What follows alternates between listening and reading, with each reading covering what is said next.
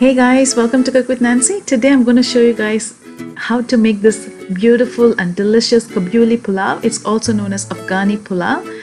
It's super delicious and very easy to make, and very few ingredients. You will have this delicious recipe in your home. Here to start off, I have a large pot. To this I'm adding 2 large onion that is sliced, and then I'm going to saute this until it nicely caramelizes and gets into this dark deep brown. Just as you can see, it's nicely caramelized. At this point, what we are going to do is add some water. Here I have 1 cup of water. At this point I'm going to add 1 cup and just scrape down any sides, any bits and browns, and then mix them well. And once it comes to a boil, then we are going to go ahead and add the lamb shanks. So here I'm using full 2 lamb shanks, large one, but if you want to cut them into pieces, you can definitely do that. There is no problem. But the full lamb shanks is going to cook through, and then it's going to bone is going to separate from the meat. So I'm going to add the whole thing.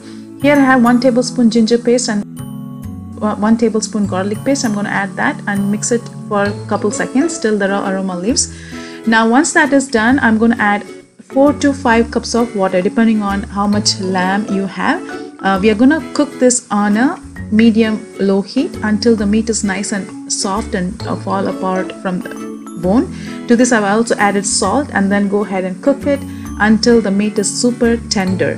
Now I'm going to remove the meat and set it aside, and now the stock, the lamb stock, we are going to reduce into half. Once that is reduced, keep it aside for later purpose. Here I have 2 tablespoon oil in a pan. To this I've added 3 to 4 large carrots that are cut into small strips. You can use thinner, you can use medium size strip, that's okay. To this I've added also raisins, dark raisins, 1/4 cup, and 10 almonds that I've soaked overnight and peeled the skin off. Just go ahead and saute this on medium heat until it just tenderizes. It's nicely tenderized. And to this I've added 1 teaspoon cardamom powder. If you want to add sugar, you can go ahead and add sugar as well, but I'm going to skip that and set it aside while we prepare the caramelized and the other stuff. Here I have in a pan 2 tablespoons sugar. Once you see the caramelized, the brown color, I'm going to go ahead and add the stock, the lamb stock that we prepared earlier. We are going to add that to the sugar to get more color.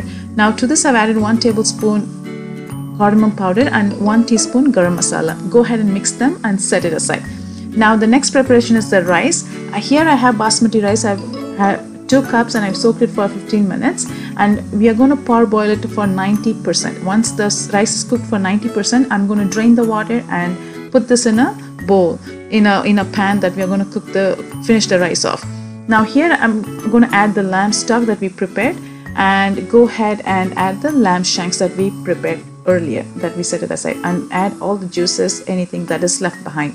Now I'm going to add the carrot and the raisins mixture, and any juice left over, go ahead and add that on top of the lamb so that it still stays moist. And I'm going to cook them on a dum. So that means I'm going to put the kitchen towel and cover it so that it's airtight, and then we are going to cook this for 30 minutes on a low heat. And once you finish cooking that on a low heat, you can serve this rice as it is. And it's super delicious. You don't need anything. The flavor is so beautiful. It's less ingredients, but yet it's super delicious. I hope you enjoy watching this video. If you have any questions, let me know. I will see you soon in my next video. Till then, take care guys. Bye.